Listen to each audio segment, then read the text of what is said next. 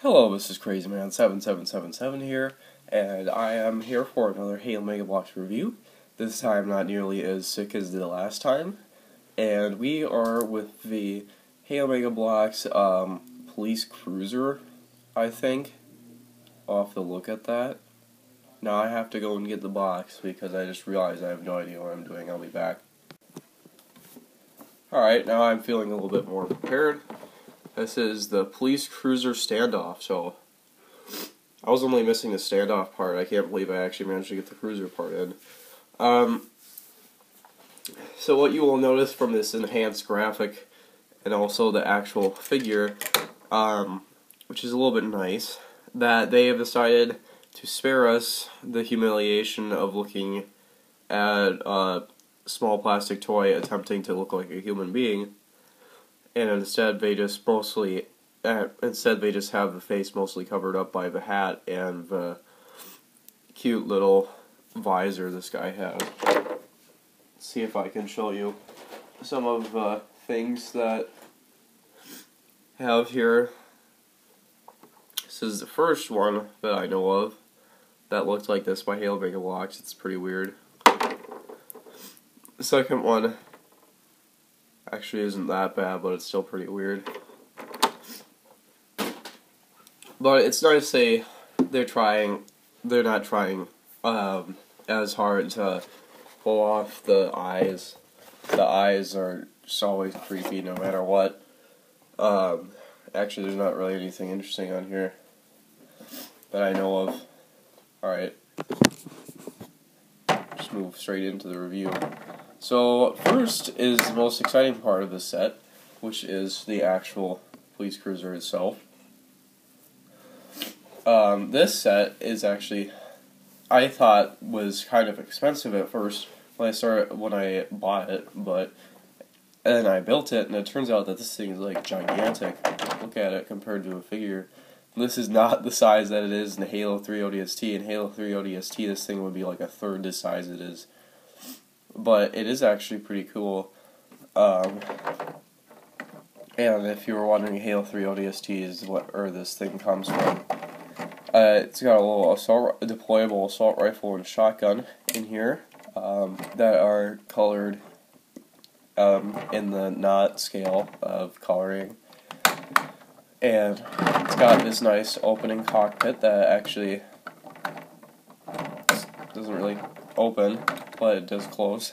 We've got a little bit of a ram guard right here. The NMPD, New Mombasa Police Department, which doesn't make any sense because it says this is in New Alexandria. No, it doesn't. Never mind.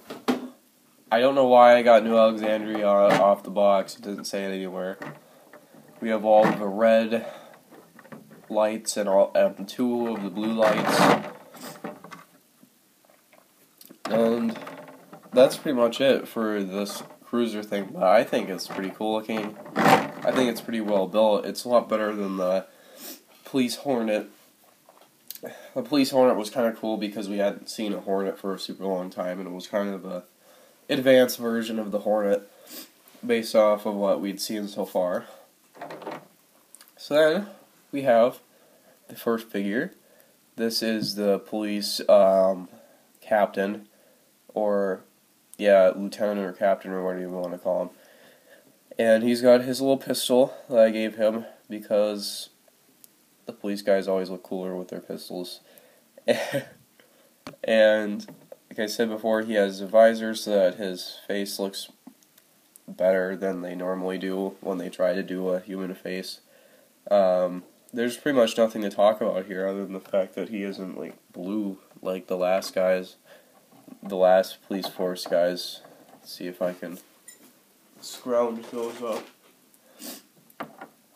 Yeah, they're all blue like that.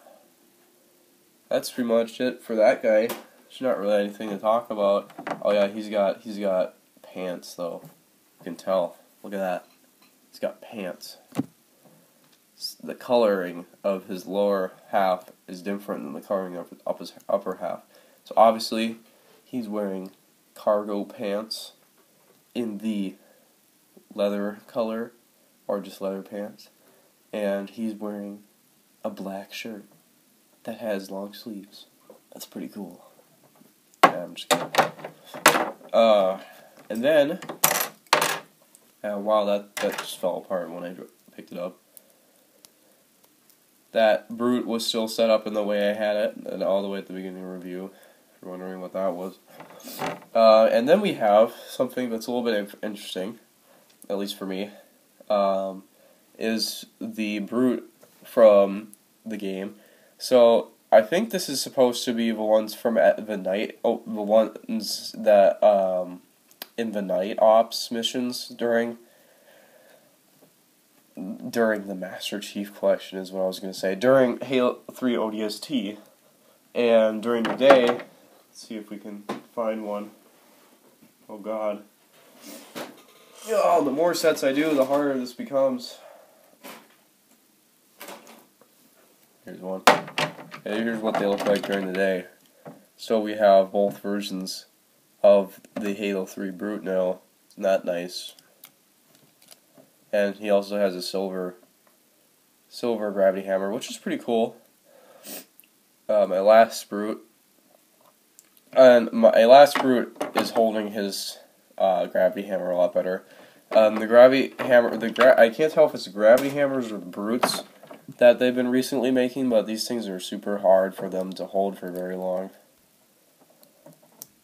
But since they are a little bit loose, it makes it so that you can like set them up so that they're holding it with both hands, which I'm not going to do right now because it takes forever. But I think this is pretty cool.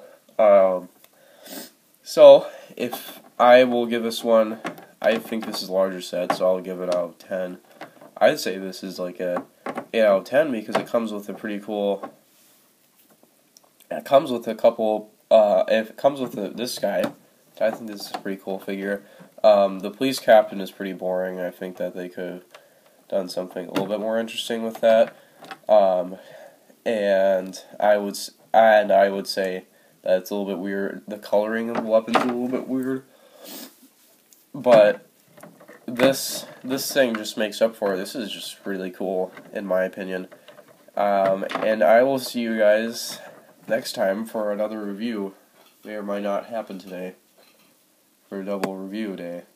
Again.